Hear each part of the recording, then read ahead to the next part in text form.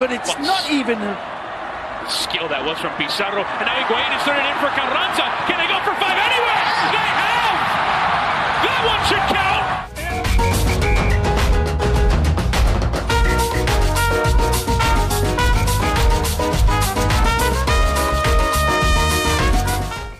Hey, what's up everybody, and welcome back to Miami Total Football.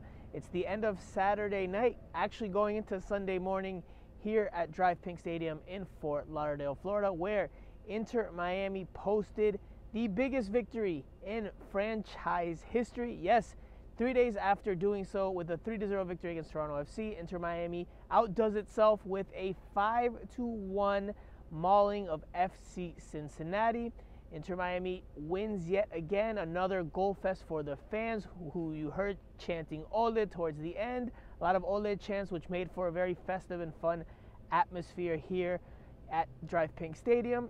And it gives Inter Miami the win that keeps it in the fight for a playoff spot. They live to fight another day. 3 games left in the season. Inter Miami is 5 points shy of the playoff line in the Eastern Conference. Still a tough task, still a big challenge for them to close that gap and get there, but they've given themselves a chance. They stay in the hunt for that playoff spot with this big victory. We're really pleased. It's a time where we've asked for performance and action, and I think the players are giving everything, giving that. I think coming back to Drive Pink Stadium in front of our supporters, I thought the crowd tonight was sensational. There's a real enjoyment to our play, which I thought was really good.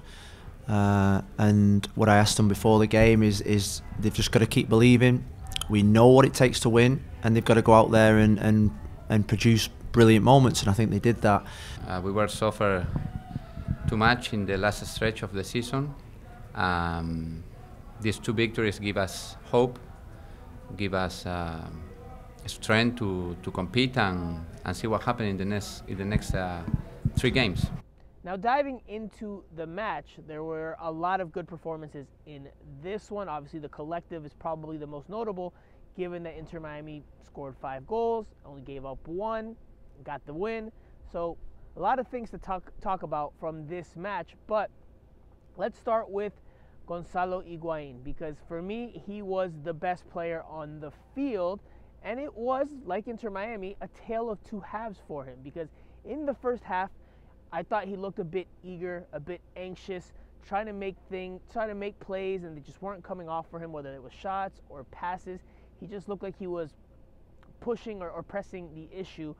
And in the second half, you saw a completely different player. Not only does he score the game winner with a great header off of a feed from Federico Higuain, his brother, but he also played in sublime through balls, a number of them, to help set up other goals. And look, everyone joined in on the fun practically, or a lot of players joined in on the fun practically in terms of the scoring department, because you saw Julian Carranza score his first of the season. You saw Lewis Morgan score for the first time since early on in the year. You saw Federico get another goal, his second in as many games at the start of the match. And you saw Indiana Vasilev also get on the board. So it was a goal fest, and Inter Miami got contributions from everywhere, which was a good note. But again, going back to Gonzalo Higuain, he had a hand in a lot of the goals, even the first one. And he gets a credit in MLS by MLS stats for the secondary assist.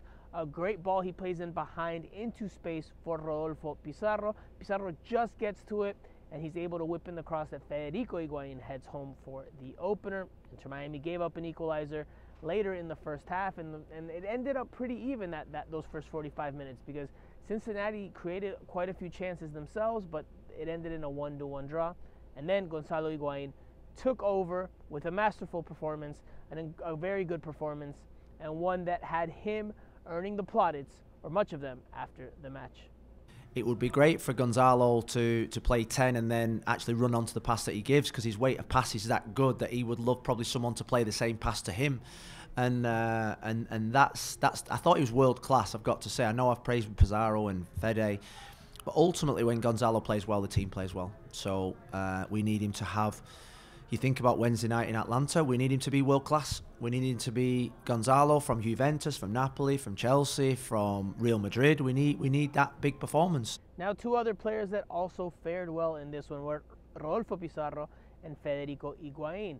Now, Rodolfo Pizarro didn't get on the score sheet, but like I mentioned before, he got the assist on Federico Higuain's opener, and he looked much sharper than he has for much of his time with Inter Miami. Now, he wasn't picture perfect. He wasn't perfect, but a lot of the plays he tried, a lot of the moves he tried to do, they came off for him in this one, and this was a good step in the right direction for him. As for Federico Higuain, he continues to show that he belongs in this starting lineup because, again, he got another goal, second in 2 games, and he also got the game-winning assist by finding Gonzalo Higuain with a sublime cross, a great cross that Gonzalo Higuain nods home with aplomb, clinical finish, a great goal, and that's ultimately what gave Inter Miami the win. And Phil Neville was full of praise once again for Federico Higuain after the match, not only because of what he provided on the field, but just because of what he provides in the day-to-day with his experience and his leadership. When that ball came in the box, the last person you think can go and head the ball is Fede, because probably one of the smallest players on the pitch. But you think back to his goal against Philadelphia, rose above everyone to score away in Philadelphia. His timing, his awareness, his experience. In a way, there's no way he should be starting a game of football, maybe at his age, but his enthusiasm, his experience, and his know-how.